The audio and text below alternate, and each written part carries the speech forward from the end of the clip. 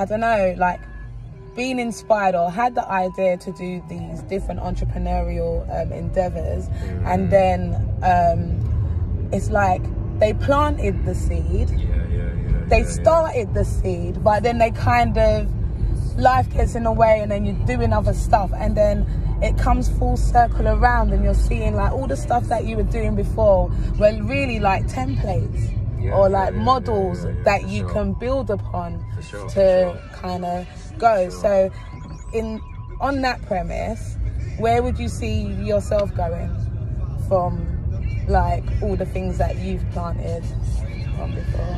What I'll do, I'm gonna go back and I'm gonna pick up the people who got me, gave me the blueprints. So I'd like to think I could get to at least where they were or beyond, you know, trying to make it greater later. So I think like I've got influences from multiple angles, perspectives. But if I just think of the entrepreneurial, hustler, business mentality, and I know it might, many people, when I tell them this, they think it's contradictory, especially because who they think I am and what I represent. But probably one of the biggest influences when it comes to business and my entrepreneurial attitude is Master P.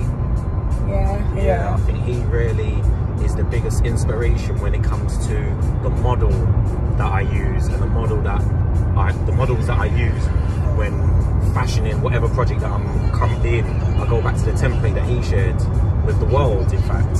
And some people got with it, some people tried to mimic it, you know, and be what he was. And I wasn't trying to be a rapper, a rap mogul in that way, but I just embraced the principles that he applied when it came to his business, you know, acumen and all the rest of it, with his drive. You know, he tried it all, some of it worked, some of it didn't. But the point I'm making, he got to himself where he's a multi-millionaire. You know, and why I was inspired is because he came from the hood, one of the hardest, roughest, poorest hoods, you know, in the States. And he made it through. I keep it real, I don't know who he had to do deals with to get to where he got to, but the template of coming from the hood, making it, getting out the hood, you know, that worked for me. And being that he wasn't the most, you know, articulate, the most, you know, he was proper road, you know, when it came to, you know, gold grills in his mouth, and he pulled off one of the best record deals that you could get in the record industry, within the rap industry. He pulled off deals that Michael Jackson couldn't even pull off, you know, stuff like that. And just to think that he was coming from the hood, that's what he wanted to be, the biggest rap, you know, artist, or with the biggest label. So he put himself around those people, you know, to get to those places. Like I just learned a lot of just, you know, just tricks of the trade kind of thing that my friends around me weren't suggesting, or the people around me weren't, you know, inspiring me to do.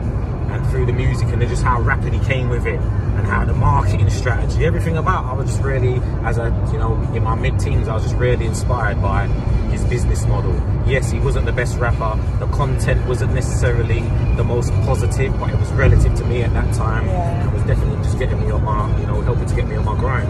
So as far as where can I get as a businessman, entrepreneur, I know that I potentially, and we can potentially make millions coming from where we come from, with the resources, having minimal resources like he had. I think he said he started with like £10,000, you know, investment and stuff like that, and got to where he is at. So I know there's many other stories of rags to riches kind of thing. I don't buy all of them, you know, I don't buy into all of them, but his perspective really resonated at the time, because that was the lifestyle, you know, that I was close to living to.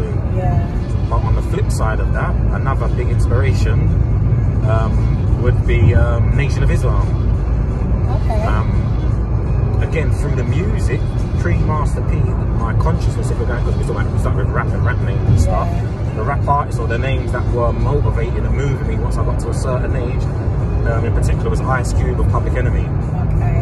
And both of those guys, well, Ice Cube and the group Public Enemy, were really motivated by Nation of Islam, and a lot of the influence came in the music, in particular some of the context of the lyrics and stuff like that. But what stood out in particular to me was the skits that they used to play. What? You know, the skits, you know, the little interludes, the little adverts and stuff that you have on albums. And the skits that they would have like basically, whether it was like at that time Khalid Muhammad or Elijah Muhammad or Louis Farrakhan, they would have those guys, you know, talking, you know, within the music, behind music, you know, and dropping knowledge basically about the black man and society stuff like that. And that's what was basically a big inspiration to me getting into, it was the inspiration to getting me into consciousness, alongside the stuff that my mum was sharing with me.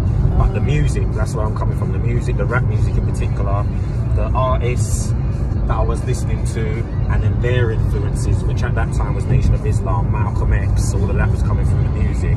So what did that make me do? Be inspired to check them out, check out who was inspiring them.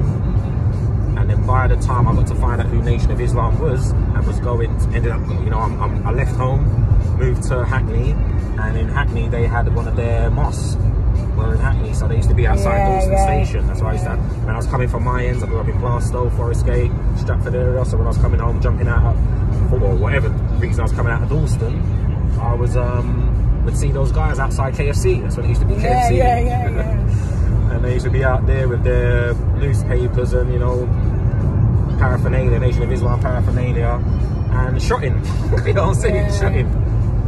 And I remember the days seeing them going by, walking by, and eventually basically getting involved, never joining, but becoming affiliated by simply going to the events that they used to host at the mosque. You know, they would have weekly events, weekly classes, geared around different things. They had, you know, the general day on Sunday, like church kind of thing, where any and everybody could go on a Sunday and learn about what they were teaching.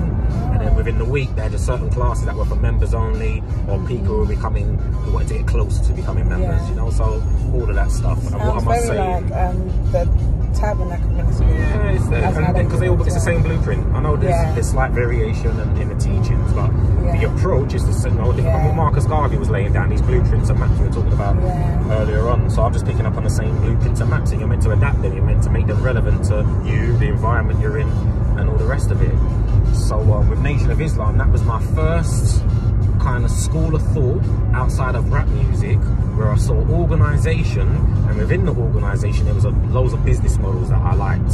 So they had the Final Call newspaper. They made bean pies, you know, and shot bean pies, which I thought bean pie was going to be, you know, like gunga peas or I don't know, kidney beans, and it was a dessert. It was like a pastry dessert thing. It's really nice. Like all these, it's just ideas, because I've heard the bean pies through the music, you know.